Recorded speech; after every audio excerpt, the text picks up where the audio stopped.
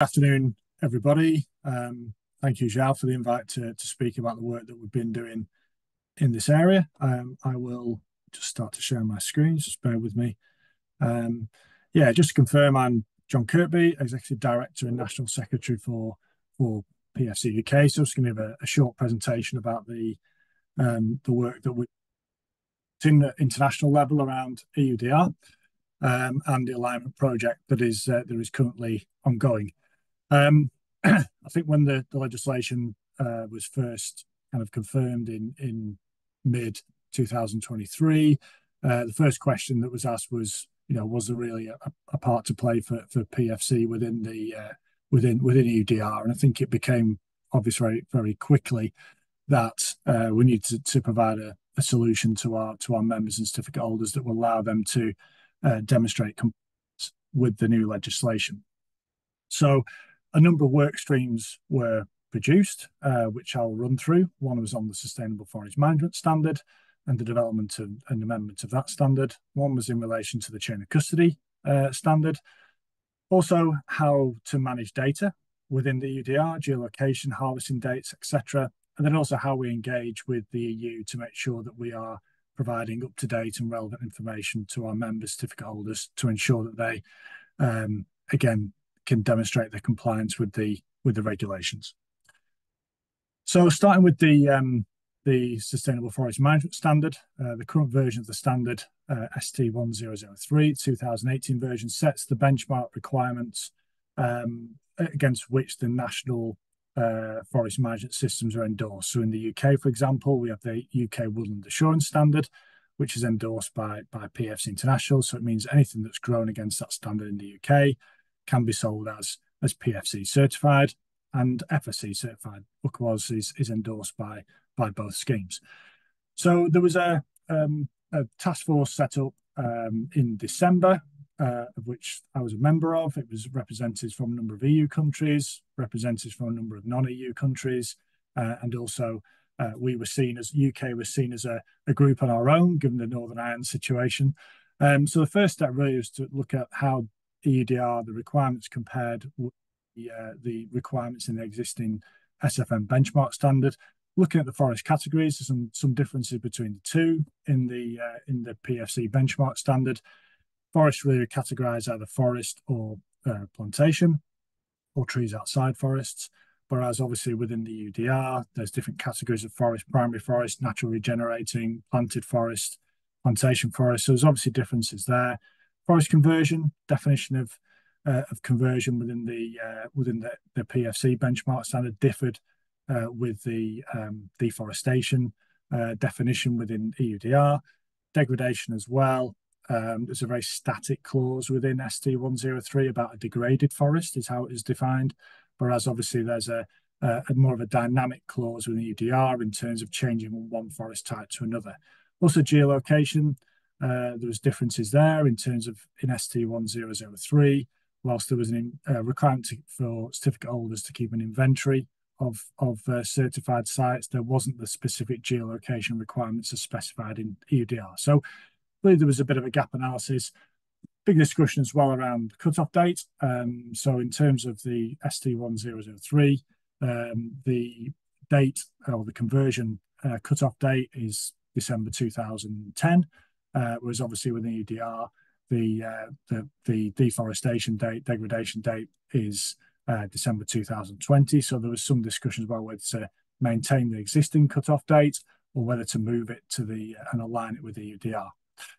Also, there's discussion as well about whether to include EUDR as a modular approach to SFM, or whether to actually fully incorporate the requirements into the standard.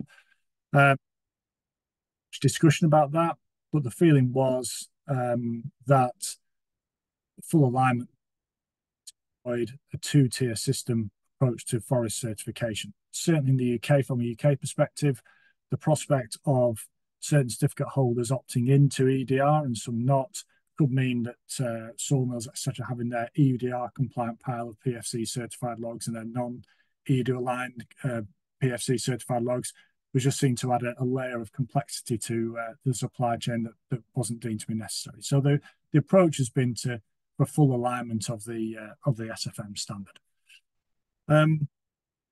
So over the course of the last 6 months, we've been working to produce a modified version of the ST103, and currently there's been 14 modifications made to the standard, mainly around the terms and definitions. Again, really aligning a lot of the terms and definitions that are contained within the standard against those within EUDR.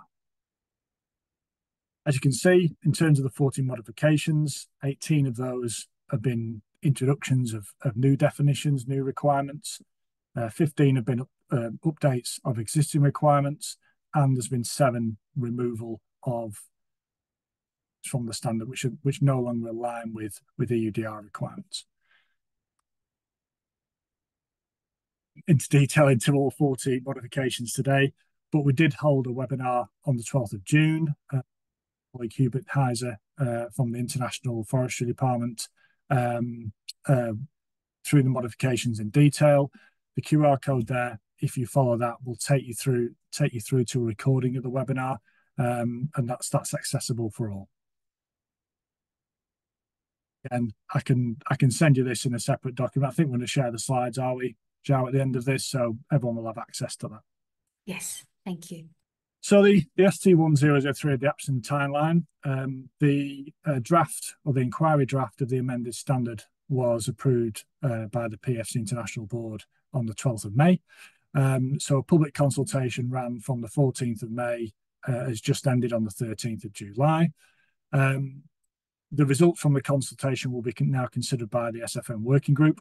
They're hoping to have reviewed the comments by the end of July 2024. Hopefully the final draft will be agreed by the end of August. This will then get submitted to the PEFC International Board. Their next board meeting is slated for the September 2024. If they approve the draft, there'll then be a postal ballot to the national and international stakeholder members, PEFC UK or national member, PEFC Ireland, etc. And we will get a vote on whether to approve the changes to the standard or not. Once that's approved, then the national governing bodies, we can then officially commence adaptation of the standard from Q4 of 2024. Obviously, once we got the approval, then the national standards will then need to align with the new standard.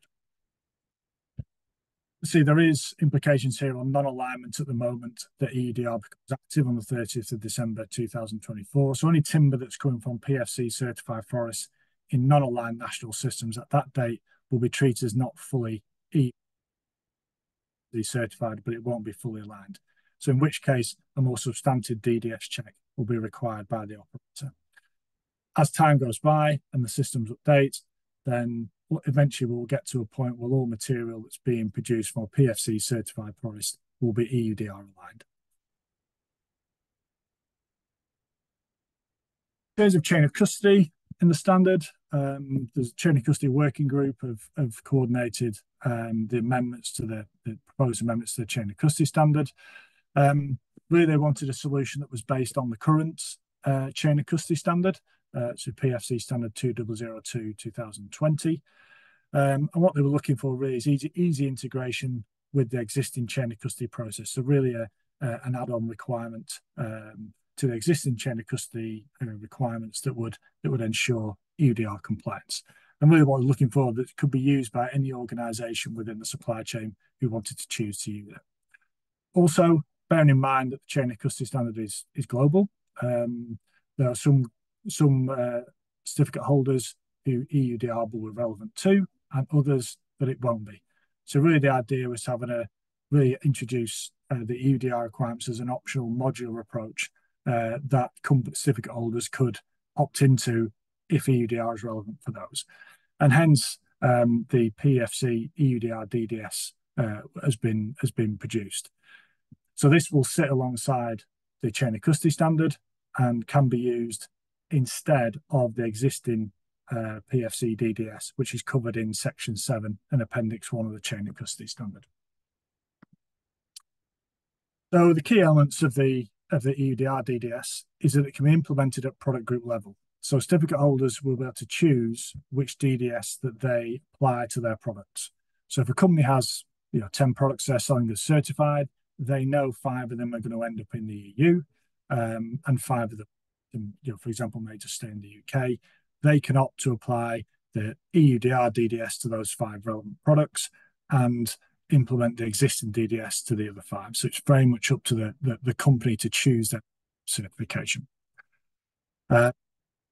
Once the company determines whether they're going to add on or use the PEFC EUDR DDS, they can then apply to their certification body for an extension of scope for the specific product groups that they choose to be included. And they'll need to apply the DDS, the PEFC EUDR DDS to those products, and require additional information. And for material that's gone through the EUDRDS, there's a revised suite of claims added to existing claims. So rather than PFC certified, 100% PFC origin, PFC control as we are now, material that's gone through the EUDRDS will have this PFC EUDR prefix to it. The key elements of the PFC EUDR-DDS is a collection of information from incoming raw materials and suppliers. If material is delivered to a company under a PFC EUDR claim that includes an EU Information Centre reference number, then the information, basically the claim can be passed on with information being available on request. Otherwise, if it's just supplied with a PFC EUDR claim but without a reference number, then a risk assessment will be required. And if no PFC EUDR claim, then a full risk assessment would need to be applied to the material. Risk assessment is split into 4 steps, and separate. So risk needs to be analysed for risk of deforestation and forest degradation, risk of legality as defined by EUDR, risk of material originating from controversial sources, and complexity of a mixing at supply chain level. These are the 4 really benchmarks of the risk assessment which are there. So under the current DDS, there are, I think, 2 tables where material has to be assessed against a number of high risk indicators. This is extended to I think 6 tables now within the PFC EUDR DDS. And again, it's a matter of working through the risk criteria and ensuring that you've collected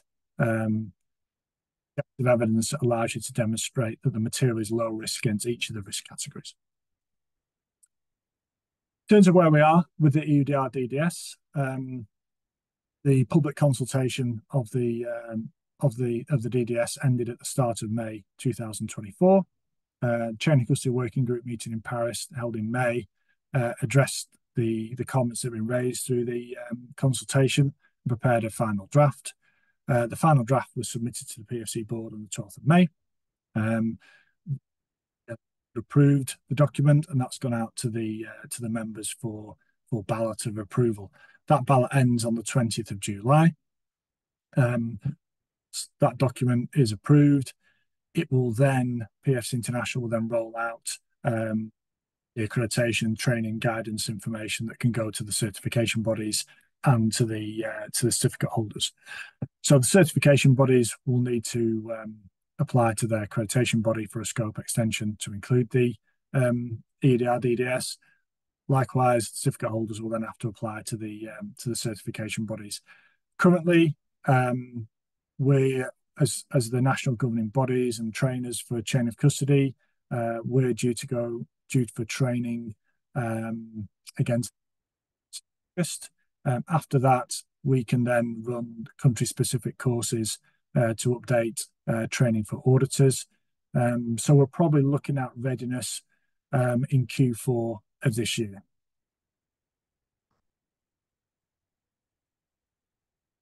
Third work stream was on data. There's a data task force that was established, which again had a number of stakeholders involved, and Maggie, who's on the call today, was included within that task force. And just that geolocation harvesting data and how that was going to be managed was going to be left to the acting supply chain. And it was felt there was no real central role for PFC to come up with a one-size-fits-all solution to data management. There's a number of factors for this. One was at that point, and still to a point now, I think there's some uncertainty in how much actual data there's going to be, need to be handled, and data security, etc., was also a consideration as well. So over the last probably 9 months, PFC has been engaging with a number of potential technology partners to basically be able to offer certificate holders a range of potential solutions that certificate holders can choose whether to engage with a number of solutions, or they may already have existing solutions they can use, and to really leave the kind of data management, geolocation, and harvesting information that really to the certificate holders and how they manage that and integrate it within the EU information system. There's one partnership that's been agreed, LiveEO. The partnership has been in discussion for a number of weeks and months, and has finally been an agreed partnership with LiveEO. LiveEO produced a trade aware system specifically to allow companies to demonstrate compliance with the EUDR. PFC have agreed a specific platform within trade aware for certificate holders. The system is based on the PFC EUDR DDS requirement. So currently there is a checklist being worked through and agreed between PFC International and LiveEO that certificate holders will be able to use if they engage with the platform, and basically it will follow through the PFC EUDR DDS. The platform will collect the geolocation, geospatial, legal evidence from suppliers, and will have connectivity into the EU information system. It'll also maintain supply chain confidentiality, and the specific pricing structure for PFC certificate holders. Again, there's a designated page about the system on the PFC International website, and there's a QR code there to link to it. LiveEO, I mean, I've organised some demonstrations for a couple of UK certificate holders. There is going to be a number of to demonstrate the system.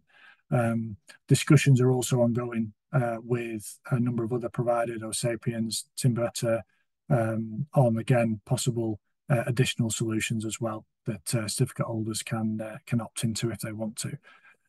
Really, again, no kind of imposition of any system, so it's up to the certificate holders to really choose which system works for them best in terms of their supply chains and where they sit within EUDR. But hopefully there's potential solutions here which certificate holders can take advantage of. So in terms of EU engagement, Maya Darsha, who's the EU representative for PFC International, is in the room, as it were, in terms of discussions that are going on at an EU level, and it's something that we're keeping a lookout and looking for further information. Certainly the guideline documentation that's imminent. I think it was originally going to be available by the end of May. We're still waiting for it. Obviously in here we're aware that the role of certification schemes is going to be covered within the guideline document, and it's something that we're looking at with interest. Obviously we're aware that now the PFC, FSC will be a green lane, but obviously we've got great interest in how the benefits of those certification systems are described and presented within the guideline document. The EU information system, obviously, it's been previously covered where we are with that. Obviously, we a number of our certificate holders are going to be operators within EUDR, so it's important that we have an understanding of how within the information system, and so it's something that we are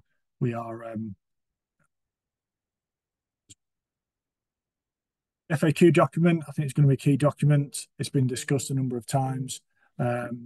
Today we're awaiting the updated version. Last time it was updated with December 2023. We're promised it's imminent. So yeah, we wait with bated breath to see that. Also, a country benchmarking system. We understand that the EU is still working to a deadline of December 24th. I think that's optimistic. So currently, every country is assigned a standard risk rating in terms of the risk assessments that are required. So we are waiting to see which category the UK and other relevant countries will fall into. Which is as well, I understand that there's still 9 countries which have yet to assign a competent authority within the EU. So it's something that we are keeping members updated on as well within these countries of who the monitoring organisation is going to be. So it's been a tight timescale in terms of the work we're doing. Hopefully, we are providing a solution that our certificate holders can use to demonstrate their compliance with EUDR. Obviously, what we aren't doing here, we're providing a set of tools. It's still the certificate holder's responsibility to demonstrate their legal compliance with the EUDR. Hopefully, we are, like I say, able to provide a set of tools, a set of solutions that will allow that demonstration to be as easy as possible for them. So that's all I want to cover. Hopefully we've got the time there, and I'll hand over back to you, Joe.